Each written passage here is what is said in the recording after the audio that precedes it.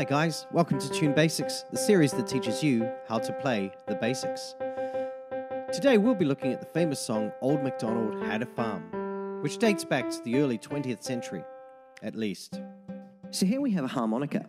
This harmonica is in the key of C, but don't worry if yours is not in the key of C, because the numbers are the important part.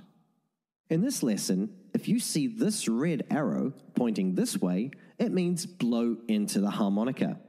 But if you see this blue arrow, it means breathe in through the harmonica. Got it? Good. Here is what Old MacDonald looks like when it's written down in the key of C, and here is how it sounds.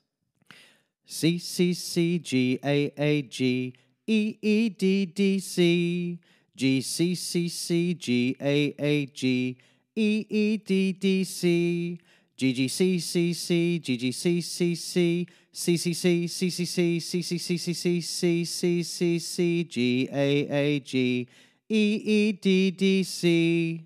So thank you for watching. Please don't forget to like, share, and subscribe. Also, don't forget to follow me on Patreon. We'd love your support.